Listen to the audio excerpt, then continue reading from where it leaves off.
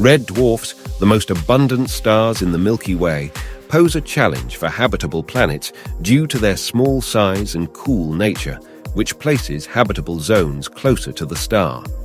Recent research suggests a hopeful idea. Planets around red dwarfs might retain water in their crusts, releasing it through volcanoes to form oceans. This process could stabilize temperatures and enhance habitability, potentially increasing habitable worlds in the galaxy. This study also challenges assumptions about tidal locking, proposing a more even heat distribution. While promising, more research is needed to validate these findings. This redefines our view of life beyond our solar system.